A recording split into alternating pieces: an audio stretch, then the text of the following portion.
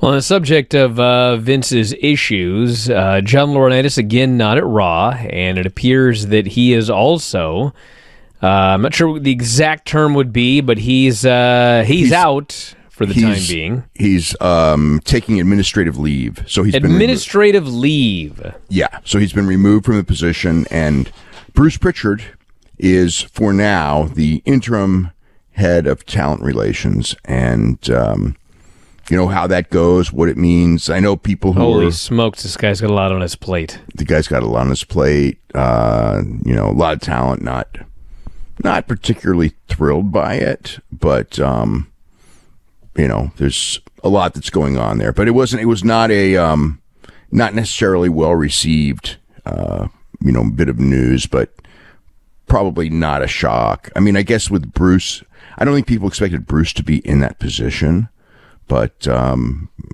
he was, and which is interesting. You know, it is incredible. It's not even. Well, I want to make one comment here very quickly. That okay. If we were talking about SmackDown, and this seems unrelated, but you know, you had Randy Orton was supposed to be in a big match at SummerSlam, and Randy Orton is now unavailable. And literally, they have nothing but to go to Brock Lesnar again. They've got nobody ready for this spot, so they have to go back to Brock. And now here we are, John Laurinitis is gone. They've got nobody else to take his spot. We're going to Bruce Prichard to take his spot as the interim head of talent relations, and he's already got a million things to do. We've also talked about Vince, like if Vince is gone, like who takes over his role?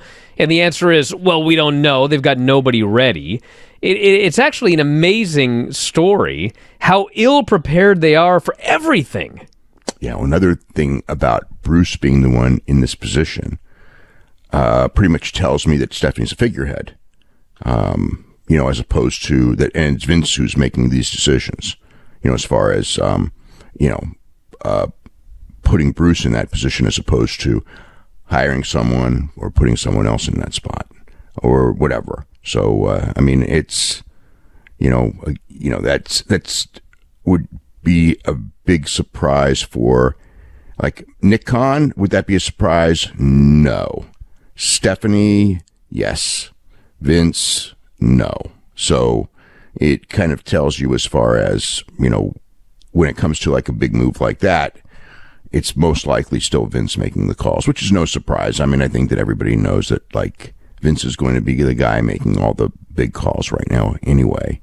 Hey, if you're a big fan of Wrestling Observer Radio, we got 12,000 episodes of all of our podcasts up at our website, WrestlingObserver.com. If you sign up today, you get access to every single one of them. The 12 to 18 new shows that we do every single week. You can podcast them, listen to them on the road, at work, working out, in the shower, wherever you listen to your podcasts. And also full access to the Wrestling Observer newsletter and archives. So if you love what you hear, head to WrestlingObserver.com. 12,000 audio shows at your fingertips.